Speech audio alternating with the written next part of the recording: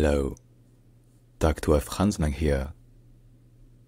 The largest city of Myanmar and its former capital is famous for the Shwedagon Pagoda, colonial architecture, and vibrant markets.